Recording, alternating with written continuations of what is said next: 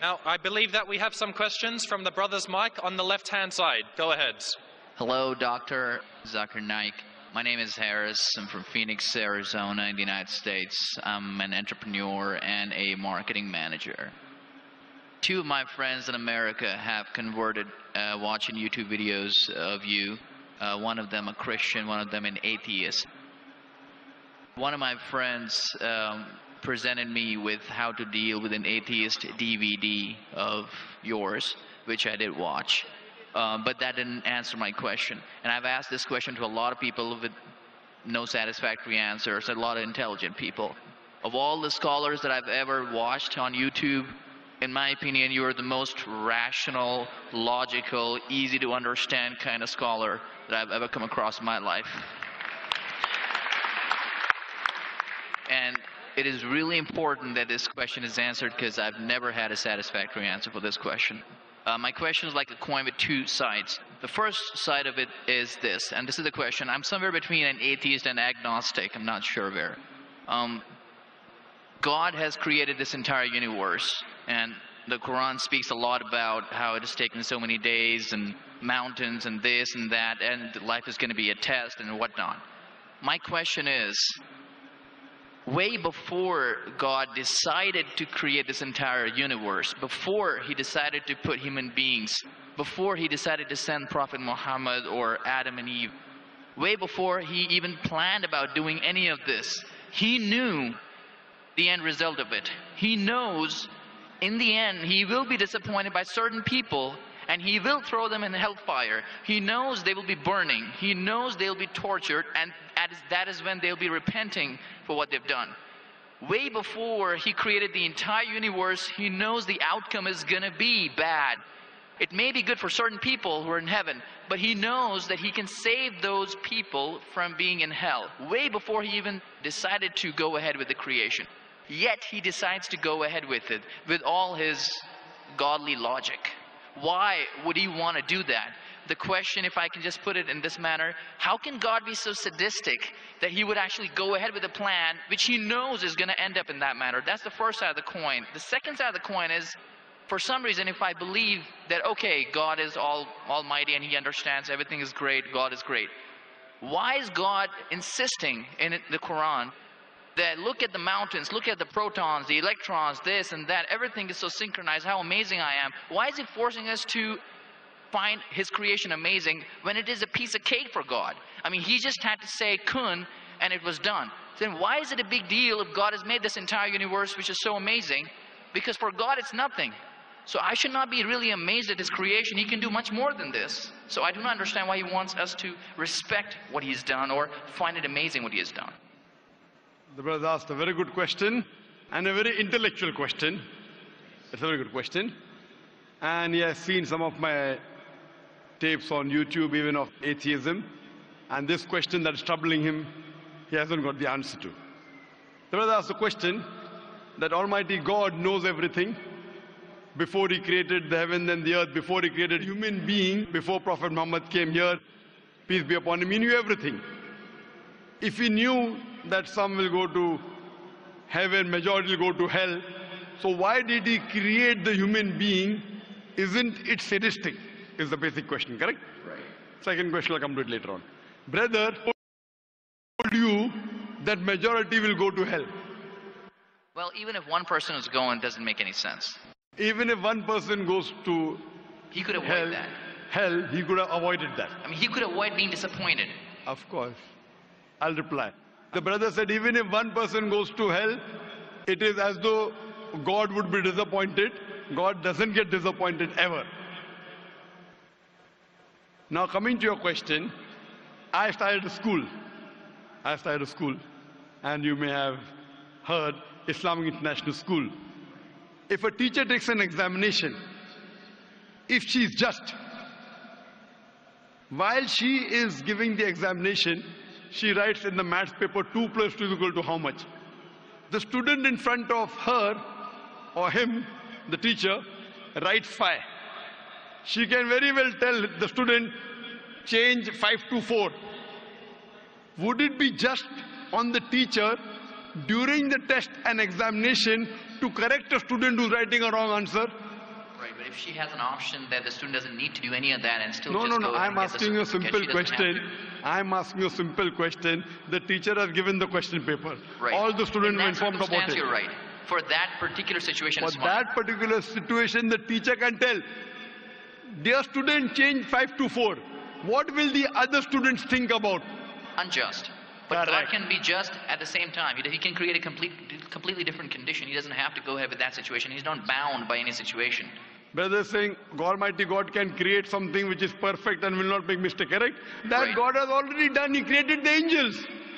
God Right. created the angels. The angel never go against any commandment of God. But human being is a better creation than angel. The angels have got no free will of their own. If you have heard my tapes, if you have not heard, I'll tell you now. The angels are a creation of Almighty God, but not the best creation. Almighty God created the human beings. The human beings have a free will to go against God or to follow God. If you have chosen to be a human being, if you disobey His commandments, you go to hell. If you obey His commandments, you're superior than the angel. Because the angel doesn't have a free will of his own, then he follows God. It's nothing great. The human beings are the better creation of Almighty God. Almighty God has given a free will. That's a different question that Almighty God knows. Because He has ilm-e-ghaib, He has knowledge of the future. He is more superior. So He has created such a creation which has a free will. The fault is of human being, not God. No, but God has created us with that fault. And He knows He can Not avoid fault, that. not fault. It's not fault, brother. It is free will. Why is He giving us a free will when He knows He's going to eventually put these many people in hell? Why is He doing something? That is a different creation. Like, would you want to create something which can think on its own, or would Why you want would to? someone so compassionate can also Brother, be that's what something I at the tell same you. time? What you want, God has already created an angel. I'm asking you, which is better? An angel following Almighty God or a human being following Almighty God? Which is better? For me, absolutely, if I get a second chance, I would want to be an angel. Why would I risk going to Second hell? chance, correct. That's why Almighty God says in Surah Araf, chapter number 7, verse number 172, Almighty God brought all the human beings from the loin of Adam and asked them, is there one God? All agreed. Almighty God says in Surah Hashar, chapter 59, verse number 21, if Almighty God revealed the Quran on the mountain would shudder down. Almighty God says in Surah Azab, chapter 33, verse number 72, it is the human beings who were fools who said we want to be human beings. You and I were fools. Now you cannot backtrack. Once you said you want to appear for the test, once you read the test paper. Nobody asked me. They asked Adam and Eve. No, brother. Quran says every human being was asked. And then it is washed off. This memory is washed off. If the memory is there, where is the test? Almighty God says in the Quran, do you want to be a human being? If you become a human being, you can become superior to an angel or can get inferior. If you don't want to become a human being, just pass. Even for argument's Brother, sake, even in that please let me complete. You ask the question. All right, go ahead. If you interject, how will I answer? Sure, go ahead. So Almighty God asked the human beings, and the Quran says, we human beings were fools, you and I both, were fools who opted for the test. Now once you undergo a test, if you follow the commandment after free will, you be superior to an angel. If you disobey Allah, you become inferior to an angel. We wanted to pass with distinction, you and I. You and I. You told, I don't remember. Of course you will not remember. And even I don't remember. But I believe in the Quran. On the day of judgment, Almighty God says, not a single human being will object to the justice of Allah. That will come to know on the day of judgment. Only thing we'll say, please give us one more chance. Almighty God will say it's too late. Because if He wants to give you a new chance, even I'll have to come back in the world again. Again, everyone. So those who failed, He can't get only the failures. So the Quran says no one will ever object on the justice of Allah. They will request Allah, give us one more chance. Almighty God will say too late. Almighty God gives us chances in this world itself. You make a mistake, Allah gives you a chance to repent. You repent. Allah forgives you. Again you make a mistake. Once you die, it's only one. So as far as the first question is concerned, why did God create? Because it's a better creation. Any logical person, including you, has to agree that a person who has the free will is a better creation than a person who has no free will. Only your question you don't remember is perfectly right. when you die, when you're resurrected, that time you and I will meet. Then you will say, I remember. Even I don't remember now. But I have faith in the Quran that Quran cannot be wrong, because scientifically, if you heard my lecture, 80% of the Quran is 100% matching with science. 20% is ambiguous, neither right, neither wrong. So my logic says when 80% is 100% correct and not even 0.1% of the 20% is wrong, so my logic says even this 20% would be right. I'm a scientific person, I'm a logical person. So I believe in the statement of the Quran that we chose. If you wouldn't have chosen, you could have questioned God. Why did you make me a human being? Then God would have been at fault. But God says in the Quran, He asked. The mountains were afraid. Everything else was afraid. We human beings opted for this. But do you remember being asked? I don't remember being asked. Brother, if you heard my answer, even I don't remember. But if you remember, then where is the test? Imagine if a teacher teaches you something. Teacher teaches you something. Teacher gives you the book. The teacher has to take away the book for the test. If the teacher says, okay, take the book and answer, where is the test? Okay, but why? After the examination is over, you can go home and check or not. But even before the exam began, God knows the end Brother, listen to me. After the examination is over, can you go and check home or not in the textbook? Absolutely. But during the examination, can you check? No. So now the examination is going on, brother. Once it's over, you can check. If you tell teacher, I want to see the textbook, I don't remember. No. During the examination, you cannot refer to the textbook, it will be called cheating. Correct? So once the examination is over, if you don't remember, you tell God, what is this illogical? But Quran says not a single human being will object to the justice. Let the test go over. So today, I being a scientific person, I being a logical person, based on my knowledge of science, based on my logic, when I read the other scriptures and when I read the Quran, I find Quran is the only book, only religious scripture on the face of the earth which passes this test. So therefore I, being a scientific person, being a logical person, agree, okay, fine. This statement of the Quran also has to be right. I don't remember, that's the test. If I remember, where is the test? So that answers the first part of the question. First part, that saying that God was sadist. God is not sadist. For example, I start a medical college. I want the school students to go to medical. How many students who go to school enter the medical college? Just roughly, can you guess? Few. Surely less than 5%. Less than maybe 1%. So why did you make a college where only 1% can enter? Fine. It is for selected few. So same way God made heaven, Jannah, Jannat-e-Firdaus. Everyone cannot go to Jannat-e-Firdaus. Why not? Sorry? Why not? Why can't everyone go to medical college?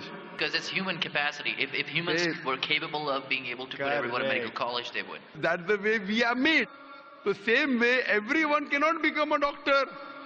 Only those who have the capacity. Same way everyone cannot go to Jannat-e-Firdaus, the high levels of paradise. We have to strive. God has given you capacity.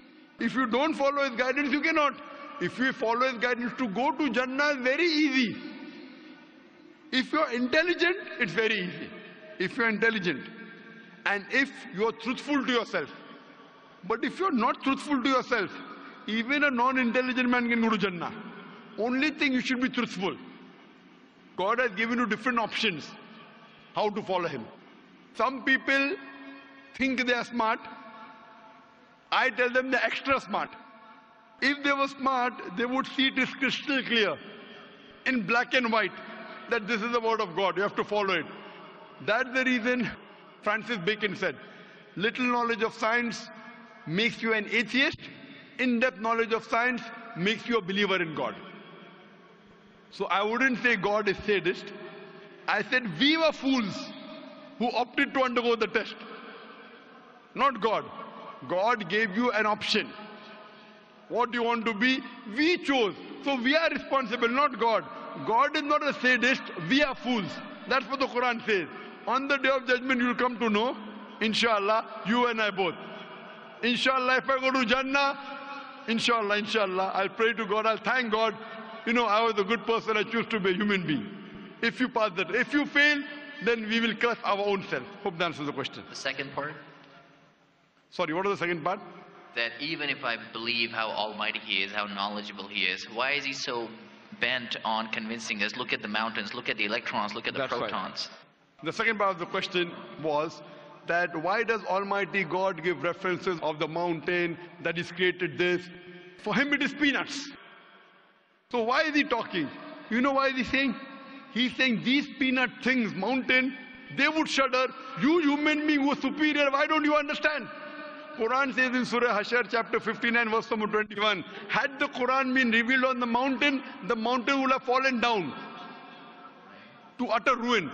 But to us human beings it makes no difference. He's giving these examples to show that these things which are so powerful, the mountains etc. which He has created, would have submitted their will.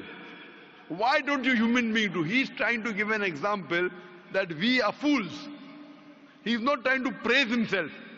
And whenever He asks us to praise Him, or when He says, for we say Allah Akbar, God is the greatest, do you think it will change Allah? No. Whether you say 1,000 times Allah Akbar or 1,000,000 times, He cannot become greater, He is already the greatest. The reason we say these things is because it is our human mentality, our human nature, that we follow the people who are famous, we follow the people who we praise. For example, your mother has a heart attack. There is an unknown person on the street who gives you the treatment. And you heard that the best heart specialist in the world is Dr. X. Now, will you follow Dr. X's advice or the person on the street who you don't know? Dr. X. Why? Because Dr. X is famous. People know him. He's the best in the world. So the reason in our salah, in our life, we say Allah Akbar, Allah is the greatest, Allah is the most wise, Allah is the most intelligent. Why? If we say that, it doesn't benefit Allah. It benefits us. That if we praise Him, we follow Him. If we follow, we go to Jannah. To Allah, it makes no difference. Therefore, Allah says, will you not then believe? Will you not then understand? That means the Quran is revealed to the people for understanding. So He's giving this example not to make Himself great. He's already the greatest.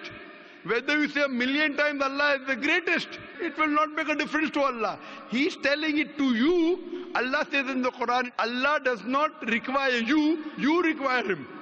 So when we praise Him, it is human psychology that the person you praise, person you talk great about, you tend to follow His advice. By following His advice, it will benefit you, it will not benefit Him. He is already the greatest. He is already the merciful. So these are rules and regulations laid down.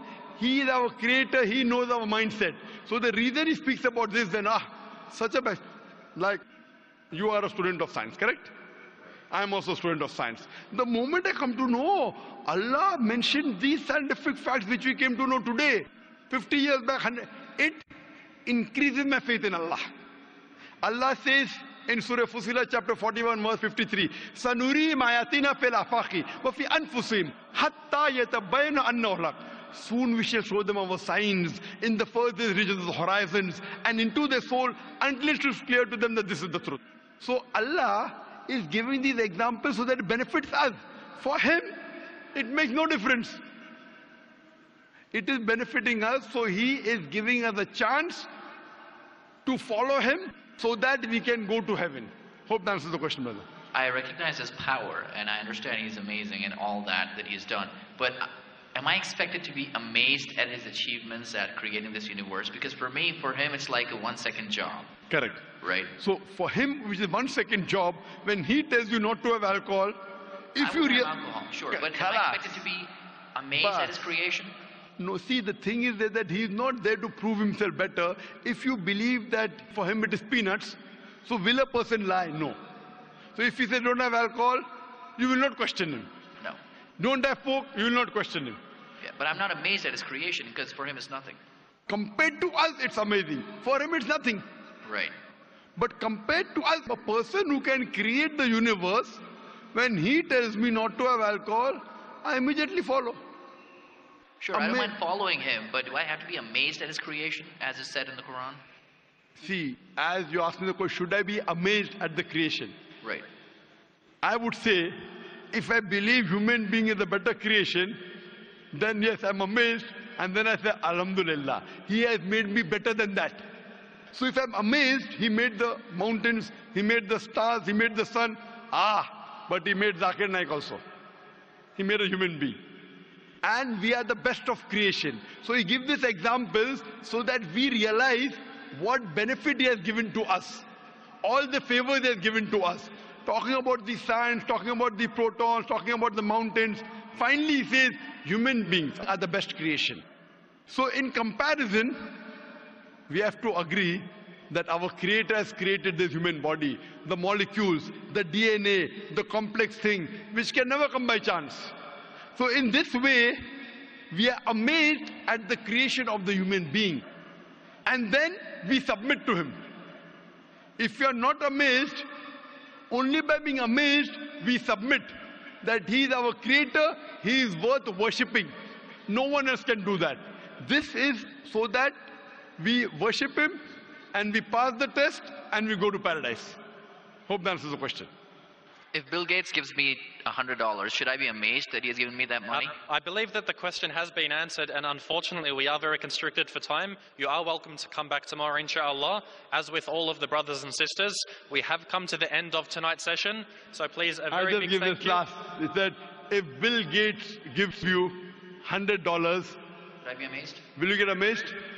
Brother, the question is, why should Bill Gates give you $100?